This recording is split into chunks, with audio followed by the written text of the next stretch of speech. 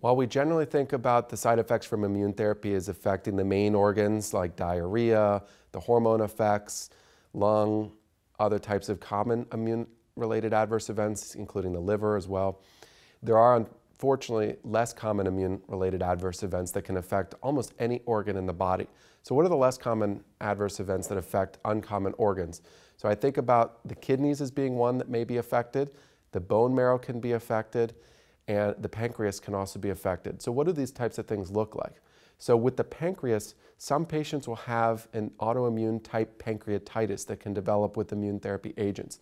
It's more common in patients getting ipilimumab or the combination of ipilimumab and nivolumab, I think, than single agent PD-1, but pancreatitis can absolutely happen in patients getting any immune therapy.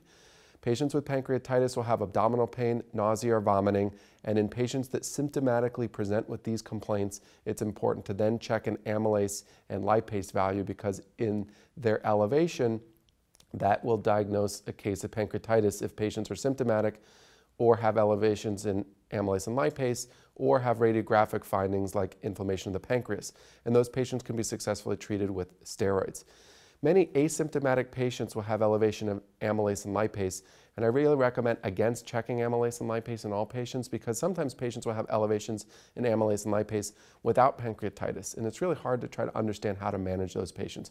But if a patient is symptomatic with pancreatitis, treat that patient with steroids, and that's what should make them feel better.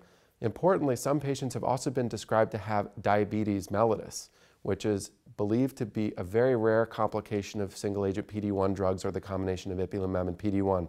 So if you have a patient with really elevated sugars, it's important to think about this may be due to destruction of pancreas beta islet cells, which can then impair insulin production and result in hyperglycemia. So if you have a patient that has high sugars that are newly elevated, it's important to think about the possibility of pancreas inflammation causing this problem.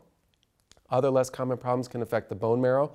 So if you see a patient with a dropping platelet count or dropping white blood count or dropping red blood count and they're not otherwise bleeding, it may be worthwhile to get a bone marrow biopsy or check other laboratory tests with your hematologist because sometimes these drugs can affect the bone marrow in very rare cases, and those patients can be treated with transfusions, and also steroids can help those patients.